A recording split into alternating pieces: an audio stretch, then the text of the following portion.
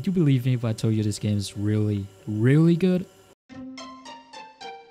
Omori, aka Sunny, aka Ayo yo boy got drip, is a depressed, lonely, and all-around horny lord who likes to wear pants on his head, and I am not joking you right now, this was at one point canon. Except in the final game they just remove all references to him being kinky, and now he's just and now he's just exclusively sad and lonely.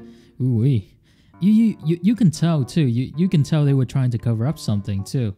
Because if you look at the tissue box, it's kind of funny how they specifically established that it's for wiping away your sorrows instead of just a generic description like most RPGs would use, like it's just a standard looking tissue box or it's just a regular tissue box. Kinda sus. And it's not like Omori can actually cry or anything. In his most miserable state, stage 3, this little punk that doesn't even shed a single tear. Like look at this.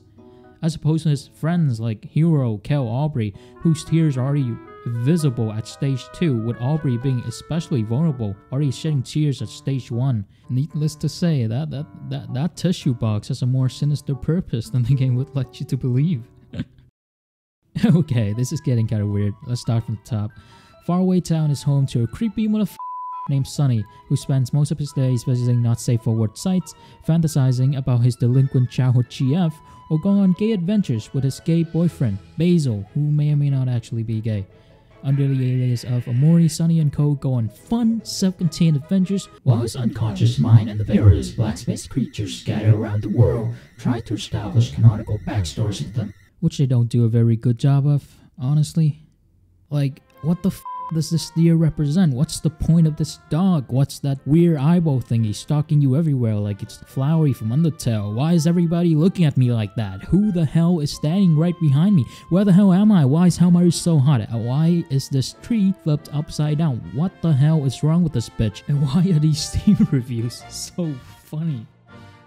See, the game just fed you an infuriatingly small amount of information, and for every question you solve, another 10 rises to take its place. But you can't help but keep playing. Every step brings you closer to the big question. What happened to Sunny in the past? Why does the dream world even exist? What role does Basil have to play in all of this? It gives you all these alluring questions and dangles the answers right in front of your eyes, like you're some kind of pig from Minecraft. Just close enough so you keep going, but just far away enough so you don't get any actual answers until the very end. Every single piece of plot-important dialogue that you get from the game are encrypted under layers and layers of abstractions and generalizations, which the game made sure that without the right context, you will almost never figure out the true answer to. It's annoying, it's enraging, it's frustrating, it's infuriating, and I love it.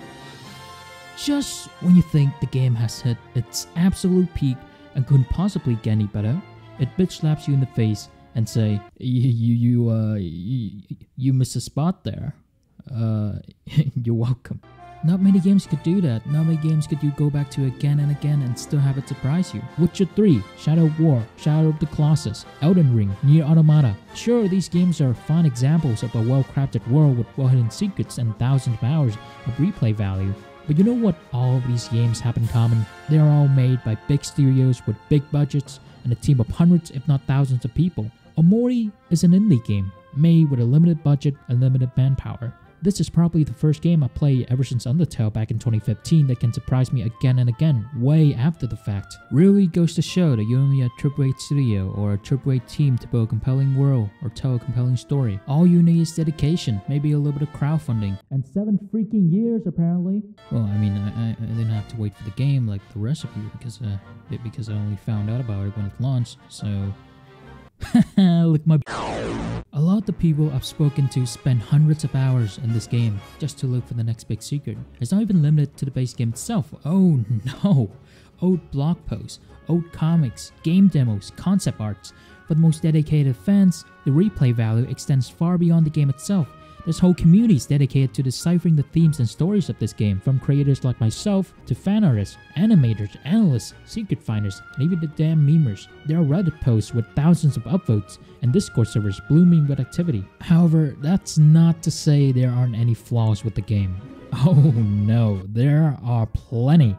The combat system, while fun, gets stale really quickly. Some enemies are too easy, some enemies are too difficult. There are way too many healing items in a WoW, and I don't use them nearly enough. There's an entire section of the game you could miss if you weren't paying attention, which houses some of the best items and secrets in the game. The Dreamworld sections, which makes up like 60% of the game, are entirely self-contained and mostly irrelevant to the overarching plot. And don't get me wrong, I enjoy the out of those Dreamworld sections, but looking at the Dreamworld plot with a critical eye, the events really did not have much of an impact on the story at all. And the story has some really big plot holes right at the end, which I could not help but notice. How the hell does a 12-year-old kid find the strength to pull up a grown adult's body up on a tree? Did Basil work out or something? Am I to believe that the police are so incompetent that they wouldn't notice the fingerprints and the obvious bruise marks on the body? Why does Sunny have memories from Basil's perspective? A lot of people pointed out, like, there were some plot holes in the story. Like, if they found out who, like, well, because, like, with Sunny and Basil kind of committing that act, it's like you would think people would call the police. And, like a full criminal investigation would happen. Maybe, who knows?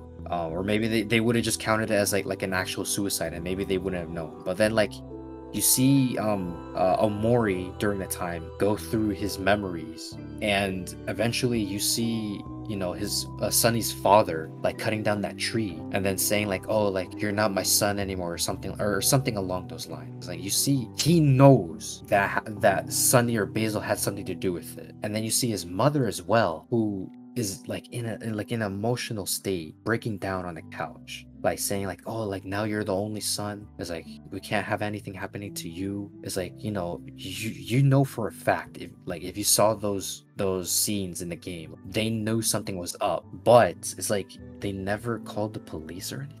But which people can say like maybe they wanted to hide it so that way Sunny and Basil wouldn't have to go through like any crimes or anything or like that early in their life. People can say that, but at the end of the day, it's like normally people would call the police or something, but I guess that's just how it is. That not every story is completely perfect. There's always going to be some sort of flaws.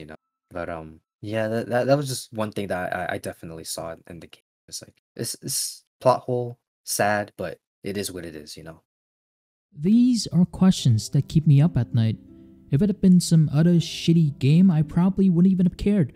But this is not just any other game, it's Omori, it's emotional, it's heart-wrenching, and once you let it tug at your heartstrings, it never lets go. It's exactly because I love this game so much that I can't help but feel unfortunate that there were so many fatal flaws with the game's design which ruins user experience. Sure, you could explain away the plot inconsistencies or patch away the game so the difficulty is more balanced, so future players might get a better, more complete experience. But what about me? What about the thousands of other players who bought the game at launch? Everyone only has one chance of experiencing something for the first time. The games get half of their potential audience within the first few months of launch, and the other half within the next few years. That's half of us, maybe even more, who's got to make do with a worse experience and live with it forever. Wait for the game to get better? People have been waiting for this game for 7 years at this point. Could I seriously find the heart to ask them to wait even longer for the game to get better?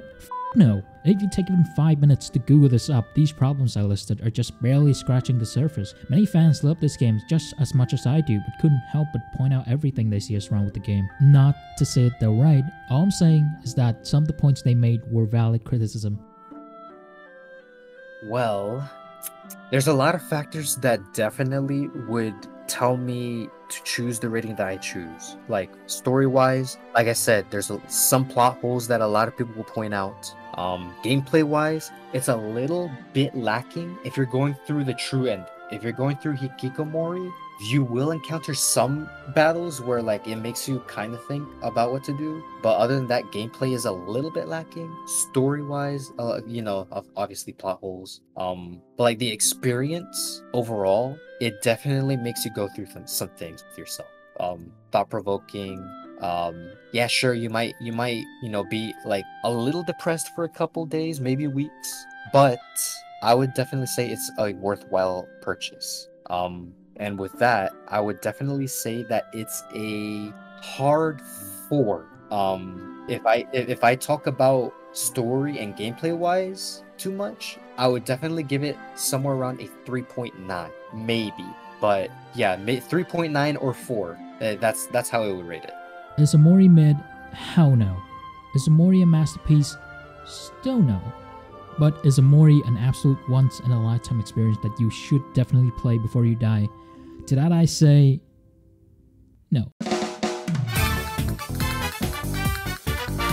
Nah, I'm just playing. It's yes, okay? It's yes. Jesus Christ, you people can't even take a joke.